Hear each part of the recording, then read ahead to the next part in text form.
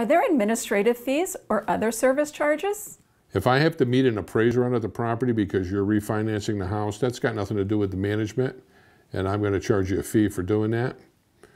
And if I have to run to the store to buy an appliance for your house or do something that's out of the ordinary, out of the normal routine, then there's a small charge for doing that.